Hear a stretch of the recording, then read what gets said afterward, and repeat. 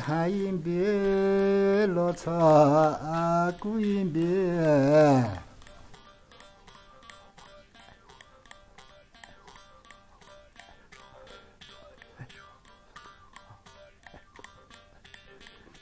So this is a poem that he personally wrote, first in Dongba and then translated in Chinese, and he's going to let us translate.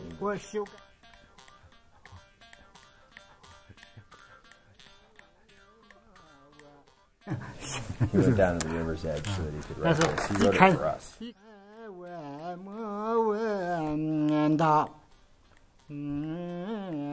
So what he's saying is that this is a story about, basically, I mean, the message is that the three rivers, he's a poem that he wrote, right? Doesn't have any historical background, but he just wrote it because the three rivers being born on the Tibetan plateau and not knowing each other, but being born from the same mother, and then they get to the ocean and meet each other, and then they're so happy that the whole world hears about it.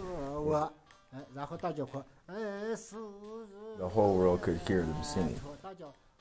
The three parallel rivers region became known the world over.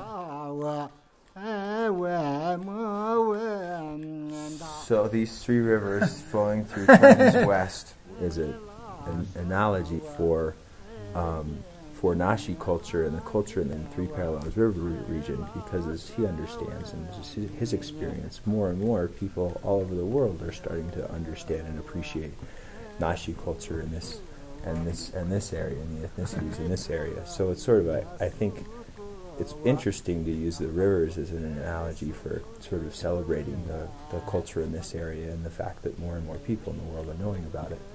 And so that was his idea for writing this trip, and it fits pretty nicely into the theme of our river trip too.